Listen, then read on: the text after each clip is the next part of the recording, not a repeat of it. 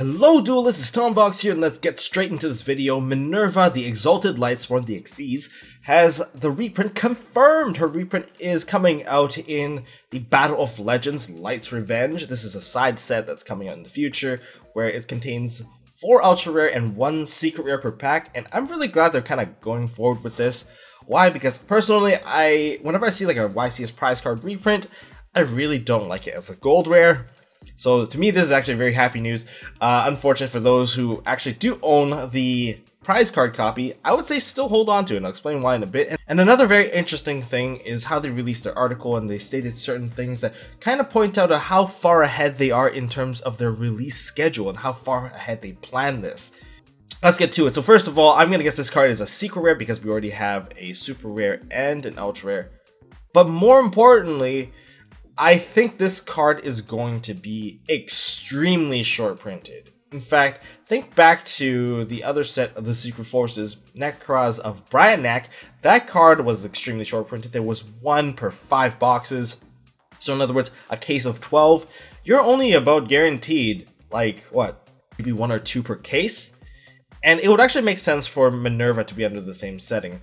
Now think about how many copies a Lightsworn player would play in terms of Minerva. They would play about either 2 to 3 copies of Minerva. This is my estimation. Could be wrong, maybe you're just gonna play 1. But I would say this card would be a 2 or 3 of, and to satisfy the demand, and right now the demand of this card is super high, mainly because we've been starved in terms of supply. This card was only accessible as a YCS prize card, except for Marcus, who somehow has, I guess, a 5th of the world's Ultra Minervas. But anyways, this card has been so starved in terms of supply that a lot of people who wanted to play the deck couldn't play it, and to a lot of people that are fans of Lightsworn, they couldn't even complete their Lightsworn collection because they're always short this one card. And to capitalize on us players, you gotta release the chase card, and you can't print too many of them, because if you actually distribute too many per box or per case, that means you don't get a second round of sales. And you guys, they spend a lot of time, putting cases together, like putting sets together to sell to us. And if they don't maximize their sales, it just means they spend a lot of time for nothing. In other words, maybe future sets actually get more expensive, or they short print other stuff, which makes the game worse for us. So, and this card is, although a generic Xyz, most people do play it in mill-based decks. I guess like we have like rank 3 with Dante as mill, rank 4 now we have Minerva as our miller. Overall, it's a very good card to have as a generic card, so the demand of this card goes beyond just Lightsworn players. Why not just make it accessible to everyone? Well, there's no real point in doing that, because actually they can't make money if they do that. This is just an opportunity for them to actually capitalize on us players. Let's be honest here.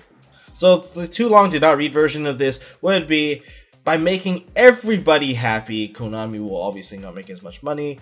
Now for the second part, the people that own the ultra rare and the super rares, well, don't fret. You guys still have something that we don't have, which is a YCS prize cards. Although YCS prize cards do tank, they usually don't tank below 200 bucks. So in other words, you still have a $200 cards in your hand. And for most people, for the super rare, I think they're still floating quite high, because this is actually one of the most practical prize cards available, like most used in the meta. Like, you don't see people using Blood Mephiст, you don't see people using Ascension Sky Dragon that much, you see people using Minerva a lot. So this prize card definitely holds a bit more value, and although the price is, well, tanking, like any prize card that does receive a reprint, you can see Minerva being like, well, obviously over like $800 to $1,000, probably going down to about $800. Maybe the ultra rare one will stay within the 1,000 range, maybe.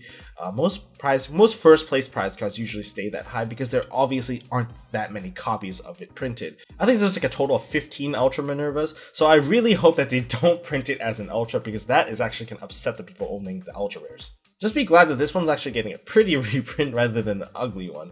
So rather than playing with your YCS copies and devaluing them, well, you can play a reprint copy that, well, doesn't look very ugly. Now for the third part of this video, it's stated right here, I'm going to read a part of the article. Previously only available to those who finished at the top of the leaderboards in the high-level competitions, Minerva the Exalted Lightsworn makes her first public appearance since 2016. Just in time for the return of Lightsworn Code of the Duelist. I think actually that's not correct. I think her first release was in August of 2015, and so it's been at least 2 years since we have seen this card, or almost 2 years. And this actually kind of got me thinking. This actually shows how far ahead Konami is with their game design in terms of archetype support, because we've received this card in 2015. Of course, it was earlier for those in OCG. They got it in as an OCG exclusive in a main set. But for us, we got it like as a YCS prize card in 2015, and that actually was very painful for a lot of us because we couldn't play this card. But they say that this card is released just in time for LIGHTSWORNS and Code of the Duelist. And Code of the Duelist isn't coming out until much later in the year. And this is 2 years later. Perhaps Konami does have a huge release schedule that they kind of planned ahead. TCG gets to look at the OCG stuff and they see that, oh, in OCG, they already have these archetype planned out. Perhaps they're going to strategize how to maximize on the sales and give it enough hype. Like, why would they want to release Minerva after Minerva kind of loses flavor? So in other words, they're showing us that Minerva is still a super relevant card, and we got some new stuff for you to play with. Based on the timing of 2015-2017, between the 2-year gap, they already know what's going to come out ahead. Perhaps they have a whole pool of archetypes that they can actually revamp, or a whole pool of new archetypes that they can actually pull from and just draw ideas from there in terms of reprints. So if there's like a reprint that we've been waiting for since like forever, perhaps there's something else coming out in the future that will also support that archetype. So for us to think about what Konami is going to reprint, just think about how they're going to strategize potential future releases, and perhaps this actually might help you in terms of holding on to some of your older cards as well. Anyways, that's like my crazy little speculation. If you guys like this video, please give it a thumbs up. I am starting up a lot of little projects. I'm still helping out with SEMO and everything. Until next time, well, let's go to the end phase. Hey guys, thanks for watching. And if you guys want to see more stuff from MST.TV, drop a like and hit the left button over here to subscribe. Or if you want to check out another video from us in the past, click here on the right. And as always, don't forget to hold on to your MST.TV.